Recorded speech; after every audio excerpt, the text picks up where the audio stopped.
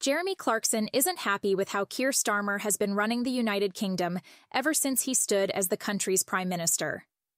In his recent post, Jeremy Clarkson expressed his frustration about Keir Starmer and shared some of his worst fears about what Starmer could do in the near future.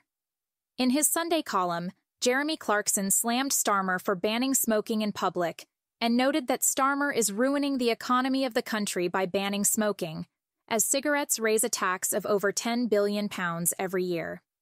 He then called Starmer's decision a Stalinist decree and blamed him for trying to make his decision reasonable by putting it on NHS. Jeremy then expressed his frustration and said, "Starmer is a full-on communist. He is a modern-day version of Harold Wilson. He really is woke Wilson, and I literally can't think of anything more dangerous." Jeremy then voiced some of his worst fears that Starmer might do in near future. Jeremy worried that Starmer could soon impose an inheritance tax on farmland.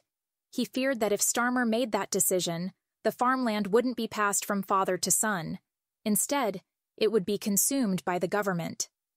Similarly, Jeremy feared that Starmer would soon label criticism as a hate crime and said, "I'm getting all this off my chest now because Starmer will one day label criticism as a hate crime." Jeremy's fear didn't stop there, as he feared that he might have to spend some time in a cell if he continued on pointing out that Starmer is a deranged trot. At last, Jeremy feared that Starmer might soon ban meat altogether and urged his fans to place their order before that happens. Do you think Jeremy's fears are valid? Comment down your thoughts.